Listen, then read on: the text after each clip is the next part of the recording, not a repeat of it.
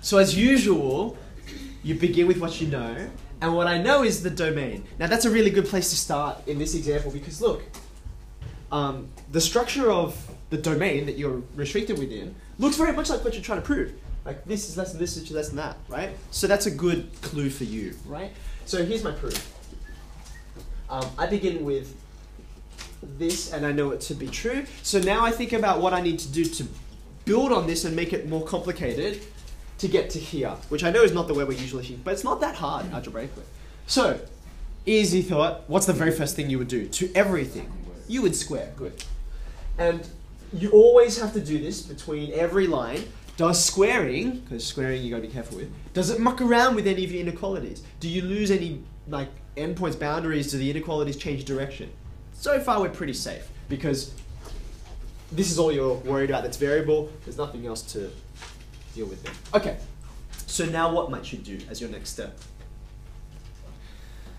You could go in a few different directions, right? Personally, I'm going to do this. I'm going to multiply everything by -1. Okay, now, like I said, there's many different paths from here to here. You might not like the idea of reversing the inequalities, and actually, it's not nice to write it like this, because actually this means that t squared is outside. But as you will see in a second, the inequalities are going to flip back the way that I want them to. Okay. So at this point, I've got a minus t squared. Why do you think I did that? Why do you think I went in that direction? It's because I have a minus t squared here. That's what I'm working toward. Okay. So to get from here to here, my next step would be, I guess, I add 4 to everything. Is that okay? 4 here, and 4. Did I do this right? Why did that become -2? Oh yeah, that's right. Yeah, that becomes a 2. I'm adding 4 to every part of inequality. So far, so good. All right, now can you see what I'm about to do? Right, I can divide through here. What should I divide through by? Because remember, I flipped all the inequalities backwards, right? Well, I can flip them back the right way if I take reciprocals of everything, right? If this becomes a quarter, this becomes 1 over 4 minus t squared, and this becomes a half. Clearly you can see now I've gone the other way around. Look, my big numbers are over here and my smaller numbers are over here, right? So this is now the direction of my inequalities, okay? I'm very, very close to what I need. Look, I've got my 1 over 4 minus t squared there. The only difference is I needed 2t squared there. I can multiply through everything by 2t squared. Why is that? Because 2t squared is positive, right? So I'm just going to go ahead and do that. 2t squared over here, that will leave me with t squared on 2. In the middle here, I get what I expected. And over here, I also get what I expected. But then you look at this and think, it's not quite right. there's something wrong over here, right? I want this to be 0. But that's no problem, is it? Here's the way that I would lay it out. You could do this a couple of different ways. I think this is the simplest. T squared on 2 is positive, right? It's positive. So therefore what I'm going to just pop over here is, well, 0 must be less than that. And that's less than that. And that's less than that. Okay, I think this is the easiest way to do it. Rather than break out over here and say t squared is greater than 0 and so on. I just keep it in the main body of my argument. Right? So if this is bigger than this, which is bigger than this, then this is bigger than all of them, right? And so I can cut this guy out, if you like. Like so. And that gets you to this result. So, when you have a look at part 2, there are some clues for what direction you have to go in. The first clue is that you see, now don't worry about what variable it is, x's, t's, whatever. You got x cubed on 3, or t cubed on 3 if you like, right? Now you can see, how would you get t cubed on 3 from t squared? And the answer is integrated. And you're confirmed by that when you think, oh, there's a log in here. Clearly that crept in because of some integration, right? So that's kind of your clue for where you would go from there. Let's try. So here's where I begin. You all identified correctly. Good work. This is actually what I took out, and this is what makes a question harder. When you're looking at HSC questions, right? I could make this question easier for you and therefore place it earlier in the paper and make it worth less marks if I held your hand a little more, right? In between here and here, there is actually a step, right? that makes it a little more obvious, or they could even tell you you should get from here to here by integration. Okay, but you've seen enough inequalities to recognize no, clearly there must be something going on, right? But the connection between this and this is not obvious, right? And you must settle it not just for yourself but for the sake of your proof, right? So for example, you have a look at this middle part here, right? I'll put it over here. If you've got this, right? How is it that this came from this? So if you're going from here to here by integrating, then in order to think backwards, then you would be differentiating, right? Now, what's the quickest way to get from there to there by differentiating? Well, if I just slap this on the front, right? If I asked you if this had nothing to do with inequalities, right? And you just had to differentiate that, what would you do? What would be the first thing that you do? You should take care of the log, right? Because gross, look at the chain rule you're going to get from that, right? You're going to have to pull that equation, it's going to be a mess, right? So instead, you must remember,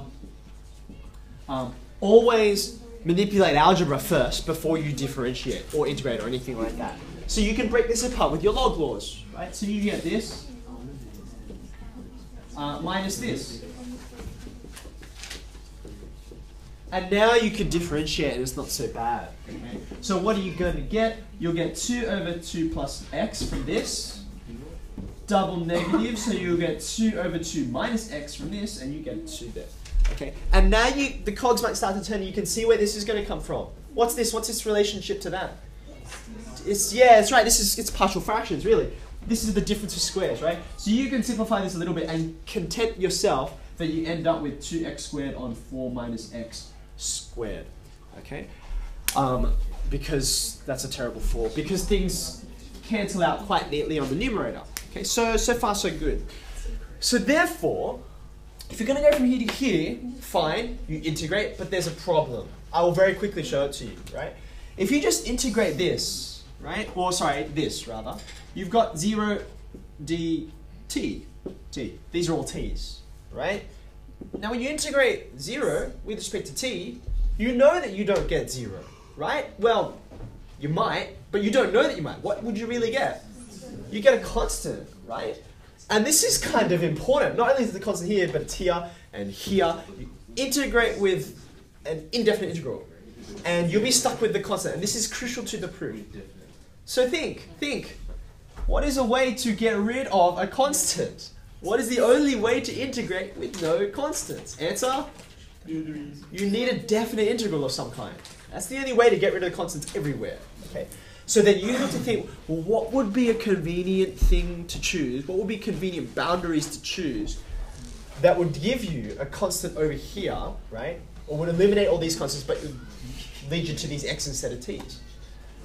And based on what you got, I think you would have to integrate from 0 to x. We looked at this under motion, right? When sometimes you go from some known value, like 2 up to v or something like that, which is unknown, right? So you need to think of these guys not just as, oh, they told me to go from here to here, but they are tools that you can use to get a result that you want, right?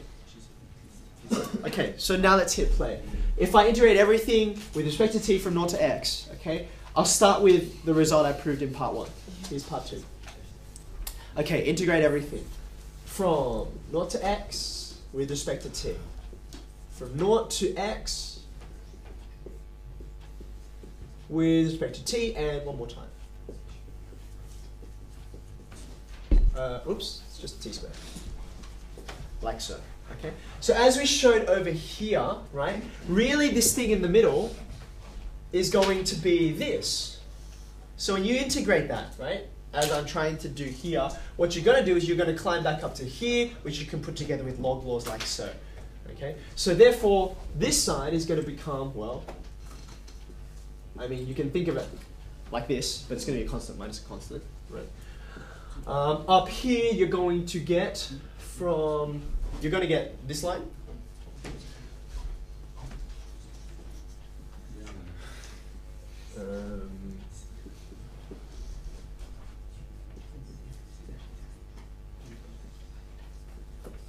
From 0 to x. Don't forget, at this point I'm still all in terms of t's, because that's what I integrated with respect to. But once I sub in all of my boundaries, things will all disappear, will collapse. Okay. And then what have I got over here? t cubed from 0 to x. Okay, so once you sub everything in, you do have to be careful with this thing because it is a show proof, right? But eventually it will be nice and neat. You'll get your 0 over here. You'll get your, where am I trying to go? You'll get these guys, 2 plus x on 2 minus x, and this t will become an x. You don't have to worry about the 0 boundary, it will disappear, right? By the way, if you're wondering, yeah? Isn't it x? Like, where? C. Here? No t, just constant. It's just a constant. So it's constant minus a constant. Right? So it becomes 0. Yes? It's not c times t, it's just c. Right?